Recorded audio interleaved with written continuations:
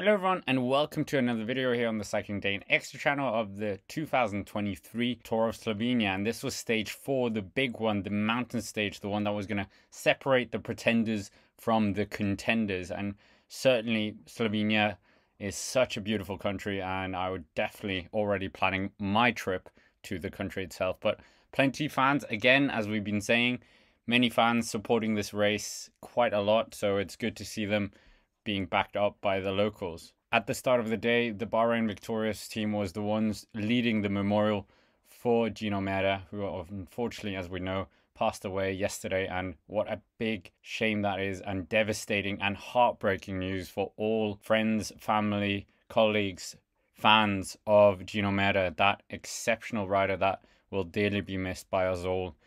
It seemed like he was just on the verge of becoming a world superstar as well. So a great shame. Nevertheless, stage 4 had 4 categorized climbs along the way with 3 points sprints as well. The last 2 categorized climbs were in fact the same climb later on. The organizers flagged the race underway, and there was plenty of teams who wanted to get up here. Bengal was one of them, and yeah, plenty of the continental teams really wanted to show themselves despite it being the queen stage of this year's Tour of Slovenia. Many eyes were at Jeko Ayula. They'd been dominating quite a lot. Edi Schelling made a move to be up there in the breakaway group, and he was of course only 10 seconds down. We also had Asparan as well, and Sokarato, the Green Project rider who was part of the Giro d'Italia squad, as well as Stojnik, who was also a very present part in the breakaways in the Giro d'Italia. But nevertheless, as we know, there was that big climb that all the riders were going to have to contest with twice, the Kolovrat, and it's a categorized 1 climb, maxes at 14.2%. Crucially 9 kilometers long and 9.3% average as well. Just an absolutely diabolical climb, and one that wouldn't go amiss in either the Giro d'Italia or the Tour de France. But incredible stuff here from Slovenia. But we quickly saw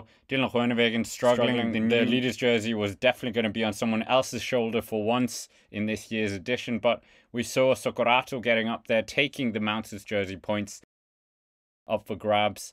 And what a minor victory that was for the team as well. But the views on this mountain was absolutely exceptional, and we quickly saw the bunch here. Despite losing Dylan Groenewegen with the leader's jersey, Jeko Ayula still had cards to play here. UAE Team Emirates as well, Bahrain Victorious. But as we got on the climb with 21.3 kilometers to go, the gaps were really starting to show. And at the front, we had Q36.5. We had Paul Dobel as well, who was a top 10 finisher last year, but now he of course was with a different team. And we had Filippo Zana being led up by his Colombian teammate, Jesus David Peña. The tempo was really being set by the Colombian, but Zana looked in a good position here. Plenty of riders being dropped out the back. Diego Alisi were 2 of the ones who were struggling a bit, but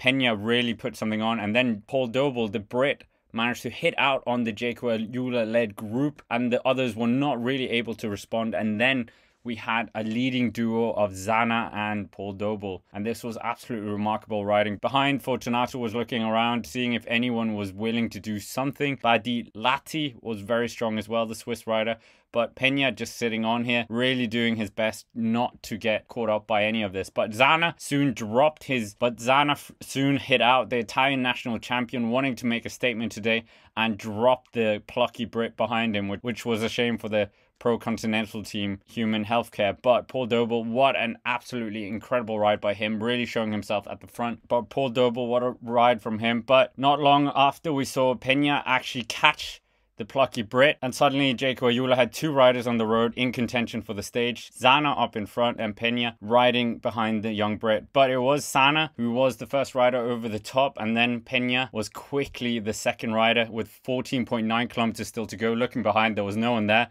and he literally was chasing his own teammate. Paul Dobel unfortunately dropped down as well, was caught by the third group on the road, and it looked like these riders were potentially going to be settling for minor places today. Zana was pushing as much as he could on the descent and overcooked it, and then almost crashed into a horse, and the bike was falling down the mountain. But Zana luckily was looking like he wasn't too damaged and really fell exceptionally well, but managed to get himself up to the road again. His teammate kind of flagging him on, saying, come on, you need to come, you need to go with the pace. And yeah, Zana unscathed from a very bizarre incident. But yeah, Zana on his bike as well. And after what we saw in the Tour de Suisse, our hearts really did stop for a moment. But we also saw Fortunato struggling as well, losing his back wheel. But Peña, the Colombian rider, looked like he was going to get his biggest success. The riders behind with 9.1 kilometer were not able to do anything. They caught Zana. Peña really pushed on the descents. He could smell a really good victory. He came to the finish. He had the other riders in the background, but it was the Colombian from the same place of Egan Bernal. He was going to take his first big victory of his career, but in the group behind, his teammate Zana was there. But the Colombian, he didn't think he was going to be winning today, but he certainly did so with a bit of bad luck from Zana.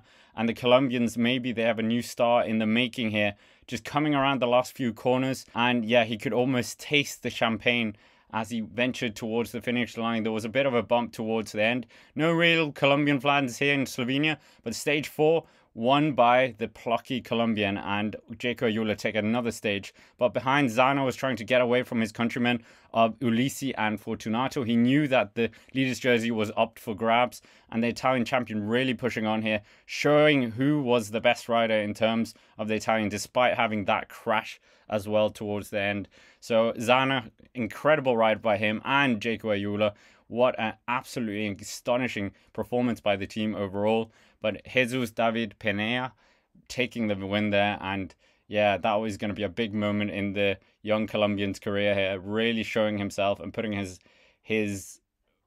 himself on the map as well. So incredible riding from Jaco Ayala, as I said. And he even crashed himself on the stage, as you can see there on the jersey. So yeah, just confirmation there. Peña winning in front of 4 Italians even. Zana, Ulissi, Fortunato, Alotti, Matteo Morohic came in at 6th. Wout Poels came in at 7th. Paul Dobel unfortunately dropped down to 8th. Badialati in 9th. And then Seehoff in 10th place, 39 seconds down. And here we have the interview from the winner of the stage as well. Oh no, I just think I have to stop for him, but the director told me no, go for the stage. I was really fast in that descent, but he crashed in the same corner that I crashed before. I just remember and brake, and I think it was good.